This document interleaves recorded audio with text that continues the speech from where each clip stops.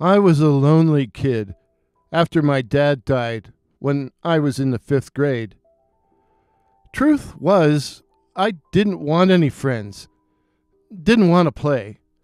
I just wanted my dad back. Otherwise, life wasn't of interest. Didn't seem to have any purpose. So Mom decided I needed a pet. As we lived in an apartment, a dog or cat was impossible. So Mom hit on the idea of a hamster or a gerbil. But what I ended up with was a rat. A hooded rat. A hooded rat generally has a cream-colored body with a chocolate brown head. Hence the hood. A chocolate brown head and the pink albino eyes of your standard issue white lab rat. I named my rat Hoodie. Kinda like Woody. Yeah, original, I know.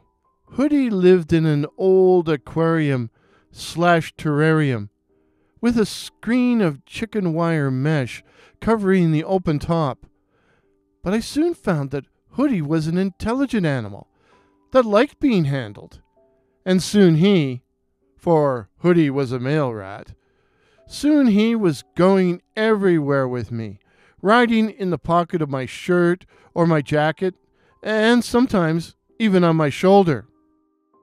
One day, I was exploring the remains of an abandoned factory when I made one of the worst mistakes in my life. I let Hoodie crawl along the top of a brick half-wall. I wasn't worried about him running away, as he always came to me when I called him and put out my hand for him. Bang! Hoodie had been vaporized by a single shot from a .22 rifle. In those days, back in the 70s, firearms were pretty common in semi-rural Canada. I looked up to see Dwight, a kid a few grades ahead of me, standing in an open doorway with a smoking gun in his hand. He was laughing at me. I was beyond hysterical, screaming and crying and jumping up and down and trying to pick up what little remained with trembling hands that came away all bloody. I heard Dwight tell his friends, "Hey, look at the weird kid. Hey, you, crybaby, baby. Hey, I think, yeah, he did. He pissed his pants." I ran all the way home, bawling my heart out. Mom called Dwight's father to complain, and he laughed at her. "Your kid's strange," he said with a sneer. "He should be institutionalized. My boy should be rewarded for killing vermin. Pet rat indeed." Dwight's family went to the same church as we did, arriving in the old man's Chrysler and decked out in their finest clothes. When Mom once again remonstrated with him on the church steps, Dwight's dad said, "I'm tired of hearing about your fucking retard kid. Do you even know who the father is?" All this while Dwight's mother smirked in the background. We stopped going to church. I had already been a social outcast, and now I was more alone than ever. I was like the protagonist in one of Poe's poems.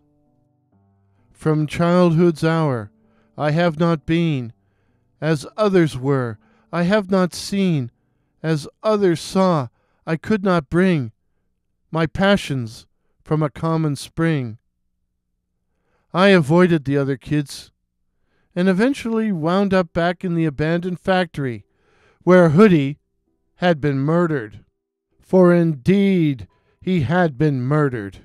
Dwight knew Hoodie was my pet when he pulled the trigger. I'd go inside and sit in the darkness and weep.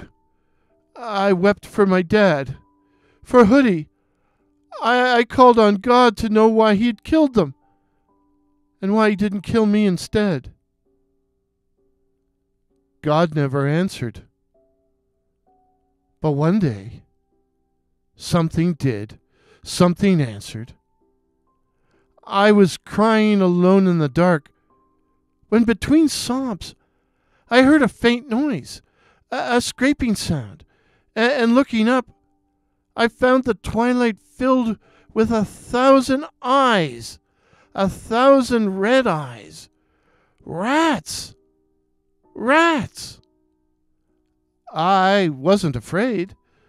Instead, I said, "Hello, little friends."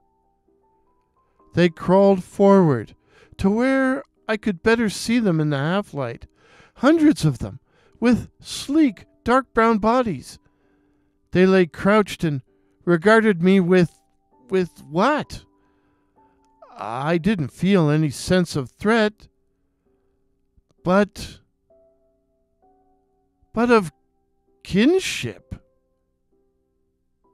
And so began a strange friendship, a strange community.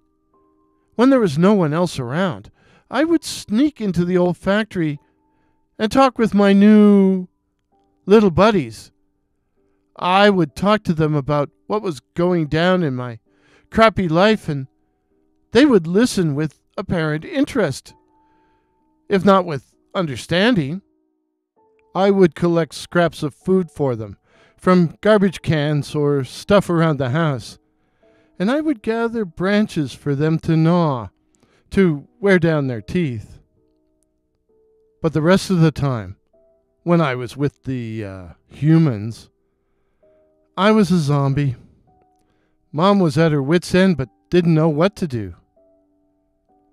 Things began to change, however, when the school librarian, Miss Tanner, saw me daydreaming over a book on rats and mice. "You like animals, don't you?" she said. Yes, ma'am," I answered politely, hoping she would go away. "You'd like to help animals, wouldn't you?" Yes, ma'am." "Well, if you want to become a veterinarian or someone who works with animals, you're going to have to work harder at your schoolwork, especially in science class." And with that, she walked away. I was intrigued, in spite of myself, and after a time, I did start to work harder, especially in science class. And after a while, I was too busy excelling and getting straight A's to worry about the other kids, who slowly accepted me and started treating me as a friend. But I still continued to drop by the ruined factory to visit my special friends and to bring them food. I would sit in the dark and tell them about what was going on in my life as they gathered around me, some of them even sitting on my lap or on my shoulders. I would tell them, from the bottom of my heart, that I would never forget them. We would have presented a strange and eerie tableau for anyone who happened upon us. Yet the day came when I had grown to be a man, and so had to say goodbye to my rodent companions, probably for the last time. I had, of course, had the misfortune to encounter Dwight from time to time. It wasn't that big a town. At first, he would call me names like retard or weirdo, but as we grew older, this was reduced to a smirk or a snort. He worked for his old man and drove a black Dodge Ram pickup. I heard the shots as I approached the old factory. The Dodge Ram was parked outside.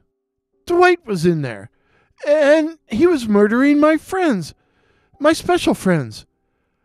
I burst in to find him standing over a number of blasted bodies, his .22 smoking in his hands.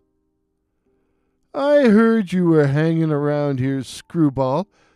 I heard you talk to him, that you let him crawl all over you," Dwight said, his face twisted in scorn. I took a step towards him, and he leveled the gun at me. "Go ahead, Screwball. Go ahead. Try and take the gun away from me. I'll blow you to hell and no one will care. Everyone in town knows you're psycho." I stood frozen. I knew if I rushed him, Dwight would pull the trigger, and everyone would probably believe him. Believe that I attacked him, that I was a psycho who attacked him when he was just destroying vermin. Still, I think I would have rushed him.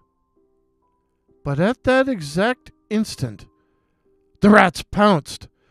They seemed to wash over him in a gray-brown furry wave, a wave with teeth and claws. Dwight dropped the rifle and began to bellow. Then he began to scream, the pitch of his shrieks getting higher and higher. "Get him off me! Get him off me! Get him off!" I ran forward and grabbed Dwight's gun hand and pulled on his trigger finger. "Is this your trigger finger?" I yelled. "Get him off! Is this your trigger finger? Yes!" I leaned forward and bit it off. I always did have strong teeth. I bit it off, and then I ate it.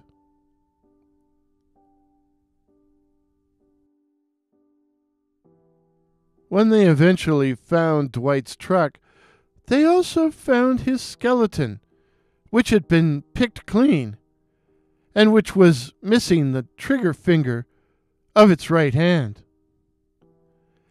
As for me, I never did become a veterinarian, but I did become a vegetarian. And I volunteer at my local animal shelter. The moral of the story: some rats only have 2 legs.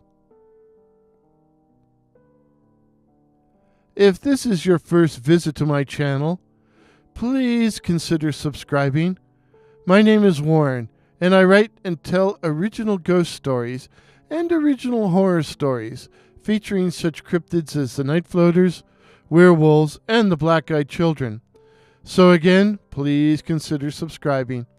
Please help me to reach my goal of 2,500 subs in 2022. Till midnight. Cheers. Pictures used in today's video, courtesy of Pix here. That's PX here. While the music is the heartbreaking Disintegrating by the wonderfully talented Mayu. Thank you for listening.